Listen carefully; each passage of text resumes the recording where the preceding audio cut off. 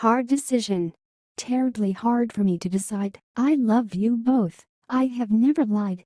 Time has come now. I must make a choice. One will be heartbroken, the other will rejoice. Love can seem strange a lot of the time. Is loving two beautiful people such a crime? Trying to work out which one I love more. The more I think about it, the less I am sure.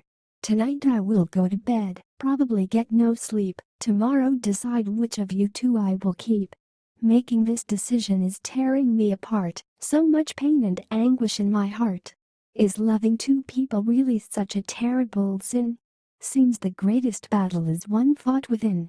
Decision would have been much simpler, of course, if Mommy and Daddy were not getting a divorce.